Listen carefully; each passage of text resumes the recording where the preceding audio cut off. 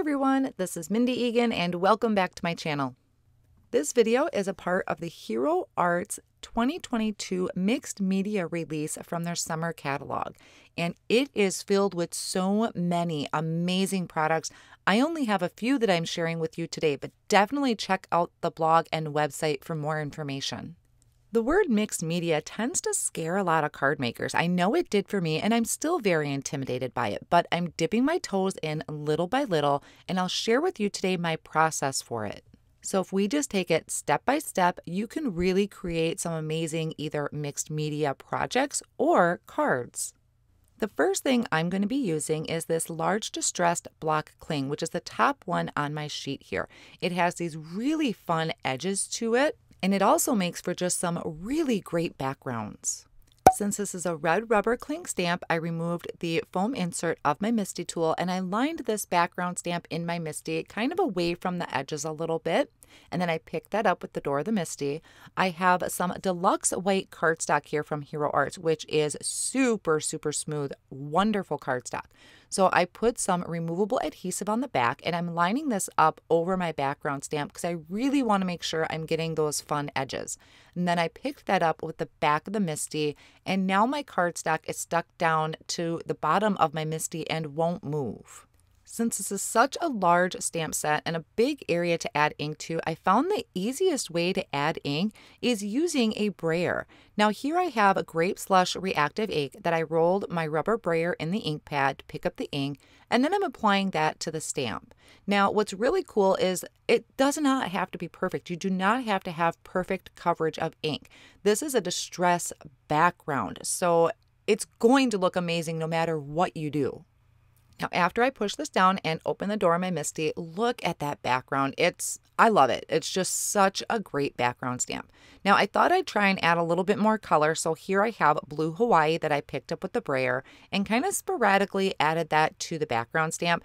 This one didn't show up as much. It really just made some of my areas more of a dark purple, but still looks pretty cool. Now for some stamping, I'm going to use these new silhouette stamps from Hero Arts. There is a flowers silhouette and also critters. I'll be using the one on the right hand side with all of the flowers. I picked one of them there, and this actually starts to look almost like trees in the background after I stamped my added my butterfly to it, but we'll get to that later on. So I moved my cardstock up using the Misty corners so that this can hang off the edge of the cardstock. I am not going to be trimming this panel down because I don't want to lose those distressed edges. So I have my stamp here that I'm going to ink up with that Grape Slush ink. I thought I was going to stamp off first and do second generation stamping, but decided not to. So that's why that paper was kind of hanging in my screen there for a second. But I just went right direct to my paper and stamped this down.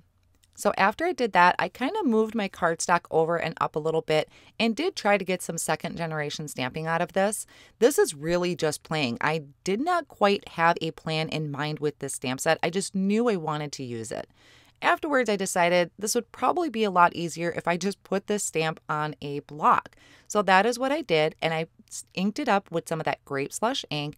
And I'm going to just stamp this around the bottom of my card. So here I just went direct to paper, did another one with that second generation. So if you did a darker color of ink, you'd probably get a better impression of that second generation, but I'm really happy with how this is looking. The next thing I'm going to bring in is the new Hero Paste in White Pearl. Very gorgeous color. It's got that pearlescent shine to it. And I am using the stencil every which way. And I'm going to add it in kind of 3 areas in kind of a visual triangle. And I'm not doing this perfectly. I wanted to have kind of those rough edges to it. I just don't want to have the line from the edge of the stencil.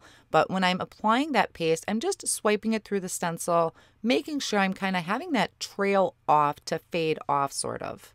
Once I have that applied to my card front, I'm going to rinse this off in the sink and wipe my palette knife down with a baby wipe. So while this is drying, I want to show you another new product that Hero Arts came out with, and that is the Hero Wax. They have it in gold, black, and white. This is a wax-based product. It does dry permanent, and they are so beautiful. Look how creamy and gold that is and shiny. They are so beautiful to add to any of your projects. So what I thought would be really fun is adding this to my butterfly.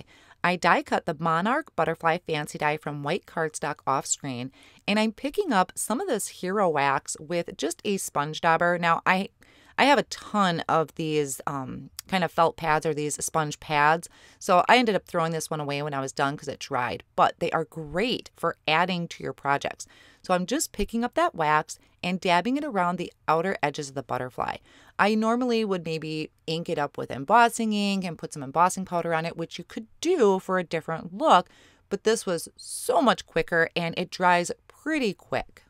And just look how shiny that is on that scratch piece of paper. It'd be so great to just swipe this across your background on your card. So here's a closer look at the butterfly and that beautiful shine that's added to the wings. I'll set this off on the side, wait for that to completely dry, and I'm going to stamp out my sentiment. And this is from the Dream Messages stamp set. I have a piece of pitch black cardstock here, and I'm going to prep that with my anti-static powder tool. And then I'm going to ink up my stamp in Hero Arts Unicorn Pigment ink, which if you followed me, you know this is my favorite way to do white heat embossing. So I'm going to ink that up, stamp that down, but not push too hard because pigment ink can get kind of squishy and thick. So I'm not going to push down too hard, and I'll ink that up one more time just to make sure I have a really good impression. And then I'm going to sprinkle on the white embossing powder, tap off any excess, and then I'll melt this with my heat tool, and I'm going to have this perfectly crisp sentiment. Off screen, I'll trim this down into a thin strip.